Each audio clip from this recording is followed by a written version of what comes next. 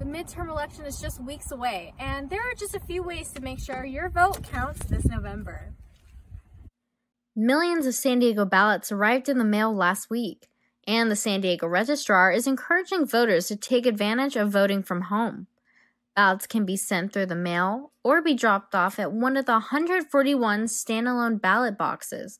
These new drop-off boxes were introduced this year, and they're designed to keep ballots secure by preventing physical damage and unauthorized access. It also has security mechanisms to prevent tampering, to protect the contents of that box. Some vote centers are accepting ballots as early as October 29th.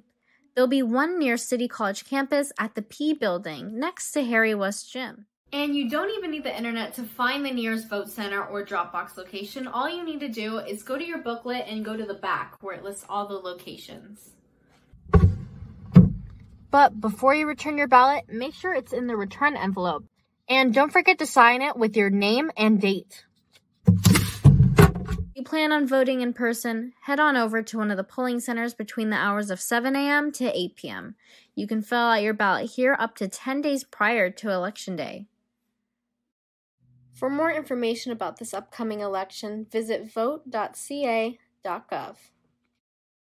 For CTTV, I'm Jillian Fortner.